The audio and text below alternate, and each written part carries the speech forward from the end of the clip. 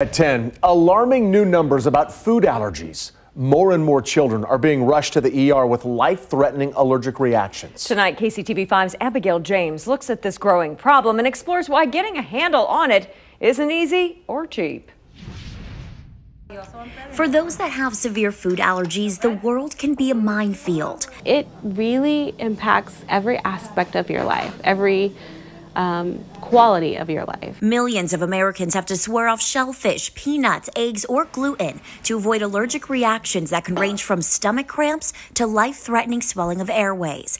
Mother of two, Emily Brown, says both of her young daughters are affected. That fear of accidental exposure is certainly always there, and particularly when your kids are not in your care. Brown says one of the keys to managing food allergies is learning to read food labels, though it's a tedious job. Even if you're only managing a peanut allergy, you have to be very careful in reading labels. Researchers estimate that up to 15 million Americans have food allergies, including 5.9 million children under the age of 18. And despite a rise in the medical condition, allergist Dr. Marissa Love says there's no definitive reason as to why food allergies are affecting more people. So at this point, a lot of the research is being directed to, what's the cause? How can we prevent this? Love says what we do know is people who have a family history of allergic disease can pass that down to the next generation. And food allergies could also stem from the foods we're most exposed to. Not many people in our population eat sesame seed items or sesame seed itself. However, if we lived in the Mediterranean, hummus is very common. They make a dish called tahini that has a lot of sesame seed in it.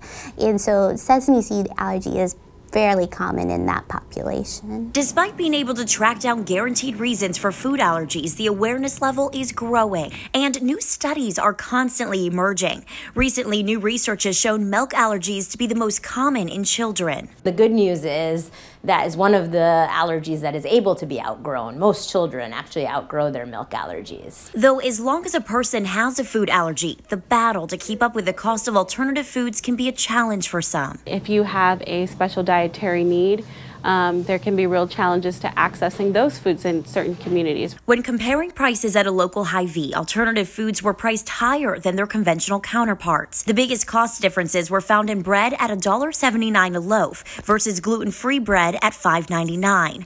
Then eggs at $1.19 and egg replacers at $7.59.